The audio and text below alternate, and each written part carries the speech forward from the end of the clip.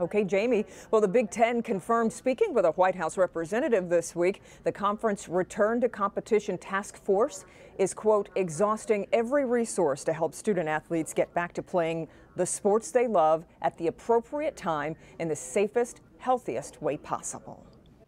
Drivers will notice a big change on I-75 in Oakland County tomorrow. Southbound traffic on I-75 from Adams Road to 13 Mile will be shifted to newly constructed southbound lanes.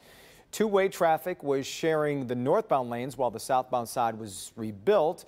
There will still only be 2 lanes open. To make this shift, the 1 lane of southbound I-75 will close tonight at 7 and reopen before tomorrow's morning commute.